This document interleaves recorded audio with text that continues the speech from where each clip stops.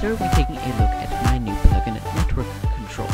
I coded it, and it took me about half an hour or so, but it is based on a cool idea that I did have, and I wanted to share it with you guys. So basically, this plugin allows you to join one server and be able to have a command run on all of your servers. You can add as many to the network as you'd like. So say you own a server and you've got SG1, SG2, SG3, or you've got a faction server, SG server, whatever, and for some reason you're getting hacked or whatever, and you need to whitelist all the servers.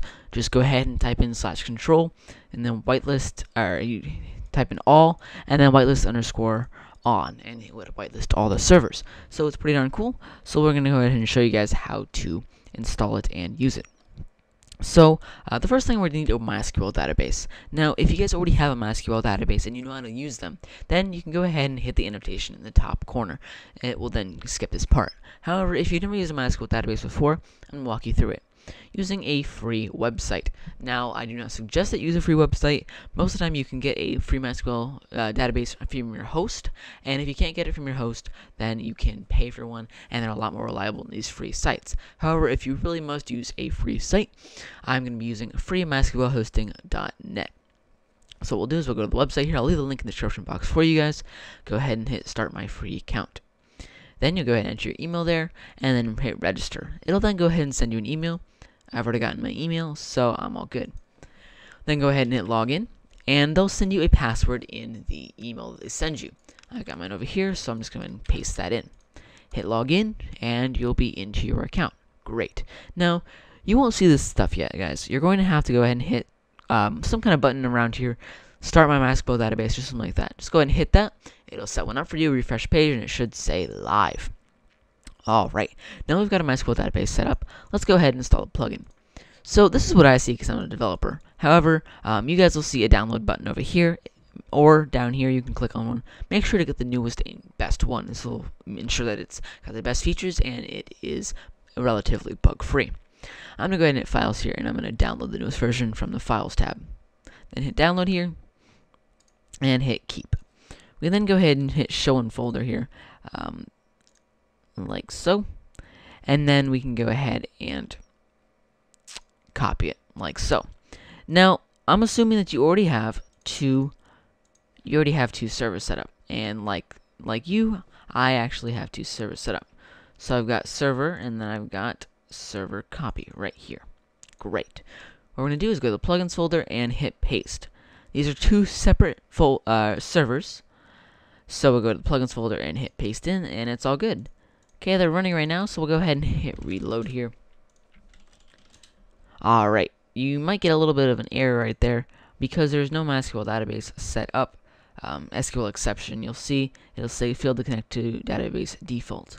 And then it'll give you this error. I'll actually patch up this error here because it's trying to check for commands when there's actually no MySQL database available. So I'll make sure that it checks if it's available first, so we don't get that spamage. But for now, it's going to spam us. Now, we go into that plugin folder, and you'll see it's created a new folder for us. Go ahead and at Network Control and edit with your favorite text editor. I'm using Notepad++. Okay, we'll go ahead and do the same thing over here, I believe. Yep, okay. These are the two here. What we're going to do is we're going to come over to this, and we're going to get our MySQL database host. So I'll grab this here, copy it, and then enter this for the host. I would suggest putting it in quotes, although it probably won't matter. Alright, great. We get the MySQL database name, so ours is SQL331352, because I'm guessing this is our, our number. Database, we'll put that in quotes. It's just safer to put things in quotes when using MySQL, just in case you have any characters that'll throw an error. Alright, then we'll go to the username and paste the username into both of these configs. Once again, I'm going to go ahead and put it in quotes, although it really shouldn't matter. And then as far as your password, you go ahead and you check your email. I used an old AOL email because I don't want them spamming me. So we'll go ahead and go to we'll go to the email there, and it'll tell us our password. Now, I know that you guys are seeing my passwords here, although I don't really care too much because you guys will, I'll be deleting it before the end of the episode. So that's alright. So we'll put our database password in here. like so, and that should be that as far as connecting goes. Now, there's a few other things we want to change. First of all, the server name. This is what's going to tell the plugin that, hey, I've already checked, I've already done this command, and I don't have to do it again. So this will be hub 1, and we'll make this hub 2. Check delay is in ticks. That's something to be cautious about. It's in ticks. 20 ticks equals 1 second. Therefore, this is 5 seconds. Okay? Actually, it's 10 seconds. I'm sorry. Therefore, that is every 10 seconds, it will check the MySQL database. Higher is probably going to be a little bit better, so it's not constantly pinging the database. Although, you don't want to be too far apart where commands, if they need to be done right away, they're not actually working properly. So, we've got that, and we'll hit Command S, and then we'll go ahead and, 1 second, I'm going to go ahead and open up the PHPMyAdmin here. Alright, so what we're going to have to do is we're going to have to, okay, I'm going to open this up in a second window here. Server, I'm assuming it's going to be this. Put server in here. Username will be here. And then our password is once again in our email. Go ahead and hit enter this and then hit go. Alright, great. We're logged in. And now I'm going to go ahead and reload the server. The database or the plugin is going to be smart enough to create its own table if there is not one already. I wouldn't suggest creating your own. Just go ahead and reload the plugin and it will create the database for you, or the table in the database for you. It'll say table commands were successfully created, but that'll happen the first time you load the plugin in. Otherwise, it'll say nothing when it goes to enable. We go ahead and refresh this page now, and you'll see that the commands table should have generated itself. Great. Go ahead and open that up, and you'll see that it's empty, although it does have a structure, which is number, command, target servers, and completed servers. The number is just the number of the request. The command is the actual command. Target servers are the target servers that's supposed to be ran on, and completed servers are the servers that it has already been run on. Can't browse because there's nothing there yet. Alright, great. Now we've connected to the database. We've got our two plugin servers right here. I'm going to go ahead and connect to one real quick, and you'll see that we're in here. Now I am op, hopefully, so that means that I'll be able to enter the command. If I'm not, it'll give me an error. So the command is /control. If we don't enter these two arguments, it'll give us this help menu. It'll say separate the server names by commas and use all to run on all servers, and then add spaces to commands by using underscores and use &a to run for all players. So I'm going to go ahead and explain this to you guys real quick. Basically what we're going to do is we're going to type /control, and then we're going to enter the server name. For this one, we're going to save it on all servers. So we'll just put all. Then we'll put a space, and then we want our command. I'm going to say pizza is good. Now these spaces, or these underscores will become spaces when the command actually gets ran. So, okay, we'll go ahead and run that. It'll say running pizza is good for all, and it'll run that command. So if we open up both of our plugins, you'll see that it'll say pizza is good. In a couple more seconds, you'll see that it's going to say deleting say pizza is good because it's already been done. This means it'll clear the database of it, so that it's not cluttering your database. Because if you have all these listed there, when we go to check for commands, it might take a while.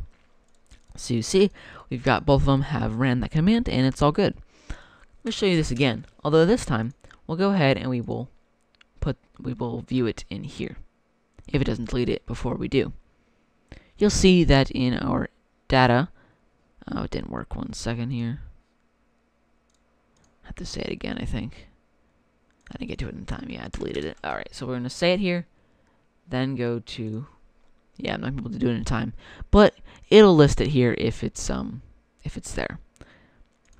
So, now let's say that we only wanted to run it on hub 1. Now, we should be on hub 1 right now. So, actually, let's do it on hub 2. /control hub 2. Say underscore hello underscore Kyle. So that's my name. It's going to run say hello Kyle for hub 2. So if we go ahead and open up hub 2, it should say it here. Oh, there it is. We're actually on hub 2. Alright, now if we want to say it on hub 1, we do that. And it would only be run on hub 1.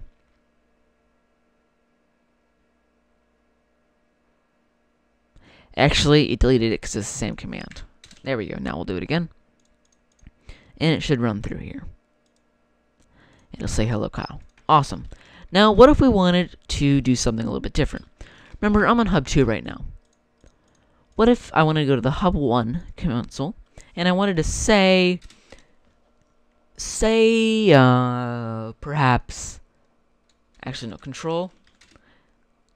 Let's do kick. So we're going to do it to Hub 2, and we're going to take kick underscore and a underscore sorry underscore network underscore issues period. Basically, it's going to run this command for everyone that's online if it contains and a. So we'll go ahead and put that there, and you'll see that it's going to run it for everyone that's online on Hub 2. Only me, so it'll only run it once.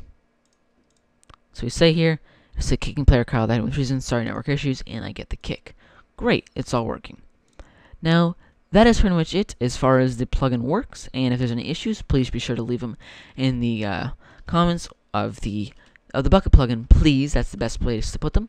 And I'm going to try and do some updates to this to make it a little bit better and a little bit faster, such as groups. So say we had SG servers, so we can list all the groups in the SG servers, and then we can say, control SG, say locale, and then all the servers in that group will be able to run that command. So we'll get to that eventually, but thank you guys so much for watching, and I hope you guys enjoyed and found it helpful.